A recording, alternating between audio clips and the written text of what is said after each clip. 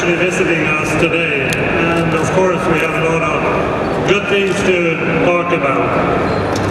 2010 to 2012 are really the years of building up a brand new company, Saab Automobile AB, from having been a part of an integrated organization within General Motors. Our focus during this period will be, of course, new products. Not only refresh our entire portfolio, but also expand our portfolio. We will also build a brand new distribution organization, totally independent, just focusing on the Saab brand. And last but not least, to create an independent, self-sustainable Saab Automobile organization. Last week we celebrated our one-year anniversary, or our Independence Day as we called it. 2010 has been a year with a lot of activities in rebuilding the Saab automobile. And our employees, our dealers, suppliers, customers have done a fantastic job in this first year. 2011, or the first half of 2011, bound to be just as active as what we have seen in 2010. We will continue our efforts in building our distribution organization and a standalone Saab automobile. But more importantly, this is the beginning of a very offensive launch of brand new products. The 94X that we launched in Geneva, in Los Angeles, in the end of last year, will go into production in April. The 93 will also get some additional news in 2011. We will not only launch the Independence convertible that you'll see here on stand, just behind you, but you will also see changes on the base models of the 93 called the Griffin model.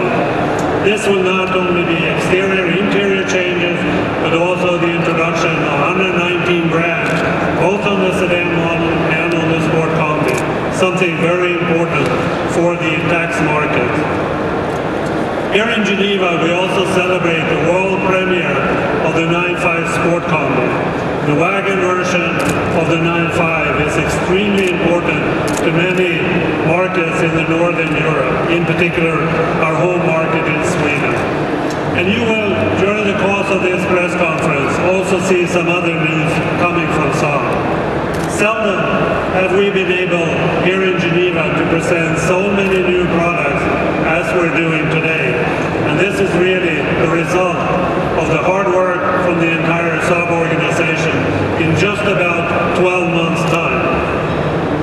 2012 will then be the year of the new 93, and this is the time when we will have the opportunity to show to you what an independent Saab organization can do, technically, with architectures that are flexible, modular, very appealing design, but also vehicles and cars that are driver's cars, where our definition of performance with safety, practical vehicle, utilizing small displacement, turbocharged engines that generate a very low emission, will be the cornerstone of the Saab brand as we go into the future.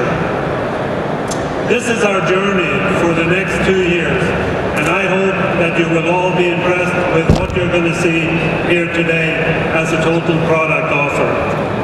I now have the pleasure to hand over the podium to the chairman of Saab Automobile, Victor Muller. Thank you.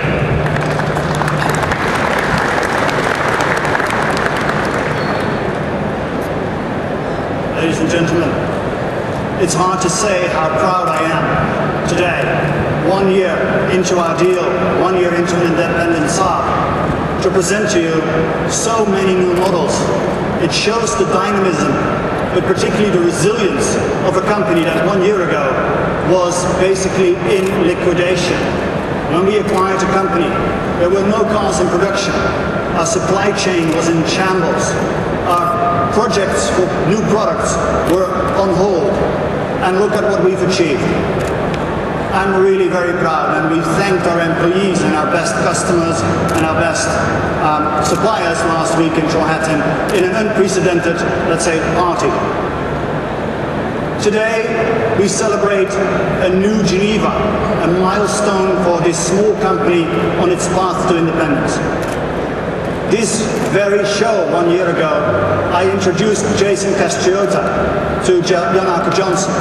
Jason and I met for the first time in 2006 when he unveiled the new 599 Ferrari. And I, on the other side of the aisle, introduced the new Spiker. A lot of things have happened since then, but we made a commitment 5 years ago to the day. We said one day we will work together, admiring each other's work.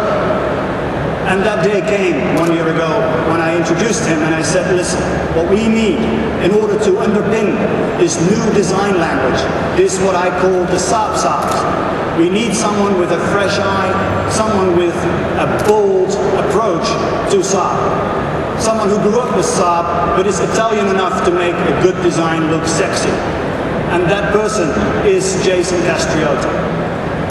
Before we go into the very interesting unveiling of our concept car, I would very much like to say a few words about our Saab Independence Day convertible. When we celebrated the first year of independence, we felt we have to mark this remarkable achievement year by year with a special car. We're only going to make 356 cars, plus one of this convertible. Next year we'll pick another model, and Jason's hands will be all over that one, and it's going to be 365 plus 2. And we keep on doing this until infinity.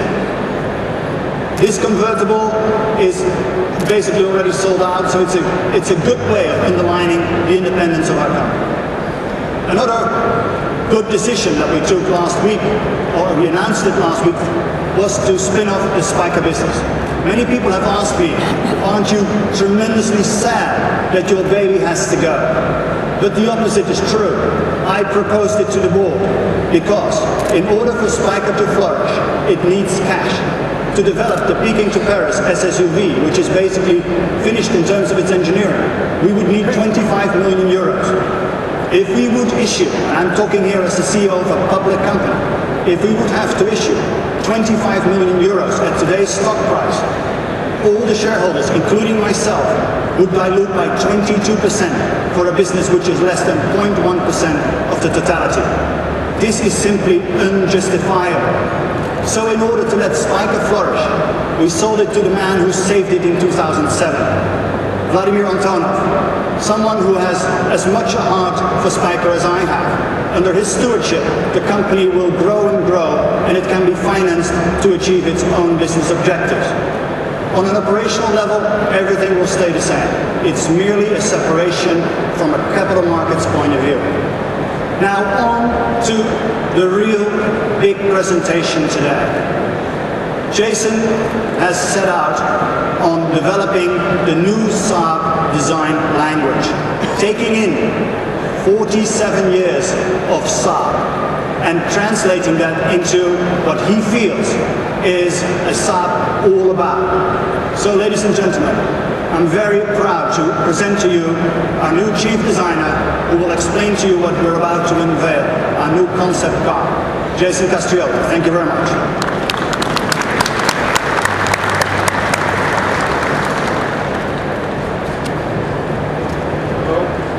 It's an absolute pleasure to be here today. As Victor mentioned, it's quite amazing to think that only a year ago I was invited on the stand to talk about the perspective of a new bold Saab.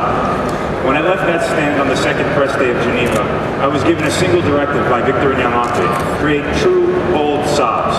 Cars that at once reached into our core DNA, but yet were bold and courageous enough to push forward into the future. The Saab PhoeniX concept is the manifestation of the renaissance that's occurred at Saab. And we'd like to dedicate this car to all the men and women in Trollhättan and all the fans around the world that have helped keep Saab going in its most tumultuous times, and now as we look forward to a very bright future. So without further ado, the Saab PhoeniX concept.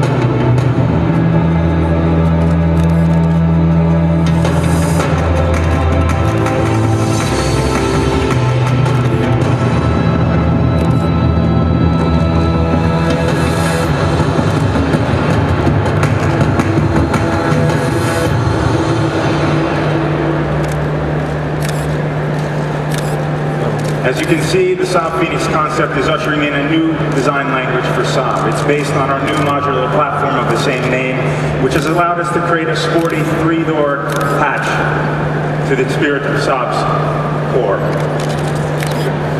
Here we have the aero-emotional design aesthetic. This design aesthetic is the perfect bookend to our last generation of concept cars, which pushed forth a cool, geometric aesthetic, which was then inspired the 9.5 and the 9.4X. The aero-emotional design brings in expressive volumes and fluid forms that will inspire a new generation of Saab vehicles. Moving to the interior of the car, we've contained our driver orientation and minimalist feel, and we have the world premiere of the Icon infotainment system. This is a Google Android operated system, the first smartphone application in an automobile. This will allow the driver to pull applications, modify, upgrade this system through the ownership experience of the car. Moving to the powertrain, the PhoeniX concept is featuring our new 1.6-liter, 200 horsepower, efficient yet powerful engine made into our cross-wheel drive system. This electric cross-wheel drive system, developed together with American Axle, mounts motors at the rear wheel, which add torque vectoring in times of difficult traction and improved acceleration due to the increase in torque. What you see here, from the modular platform to the fluid design aesthetic, the Icon infotainment system, and the new powertrain and mechanicals, is not just a promise. It's not a flight of fancy of where Saab is going. It is the future of Saab today. Thank you very much.